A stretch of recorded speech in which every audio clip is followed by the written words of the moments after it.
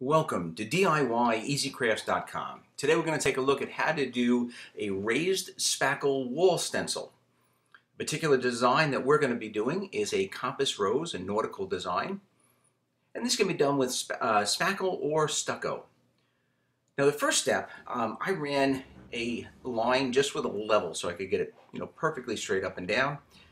I then took the stencil which I purchased. This is a reusable plastic stencil I got online. And I sprayed the backside with stencil adhesive. This is very important. This adhesive allows you to place the stencil on the wall and even reposition it if you don't get it right the first time. I then mixed up some fast dry spackle. I'm just using a quart container. And since I didn't want to have to paint this afterwards, I'm going to mix the color that I wanted.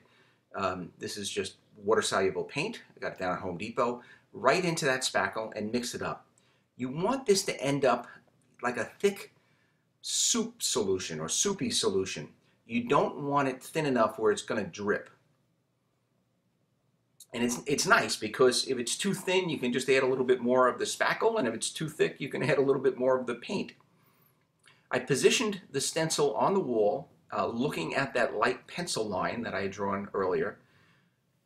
And then I did put some additional painter's tape just for security, just to make sure that it wasn't going to fall off on its own. And then with a paintbrush, I'm just going to lightly dab the mixture of spackle and paint on all of the open areas through the stencil. You don't want to push too hard because you will push the material underneath the stencil and it'll bleed. Now you don't have to use the thickened material like I've done here. If you wanted to do it with just paint, you could certainly paint it, and again you would just dab it lightly with the paint as thin as possible so that it doesn't drip. If you want that thicker look to the wall art, you can actually go back over it a couple of times and thicken it up a little bit. So the whole process really didn't take all that long. I took my time just dabbing lightly. I spilled a little bit on the wall. It can very easily be cleaned up just with a dry rag and then a wet rag.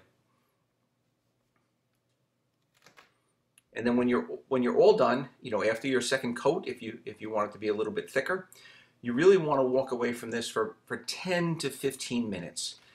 You want it to be just tacky, where you just maybe get a tiny little bit on your finger when you touch it. You want to take it off while it's still tacky. You don't want it to, to completely dry, and then you'd have a hard time getting it off, or possibly it would even chip. These stencils come in a wide variety of designs also. This one I just searched on Amazon. I peeled it from the top, and I was able to clean the stencil off so I could use it again just with a garden hose and a rag. But this is the final product. Very nice raised design created with spackle and white paint.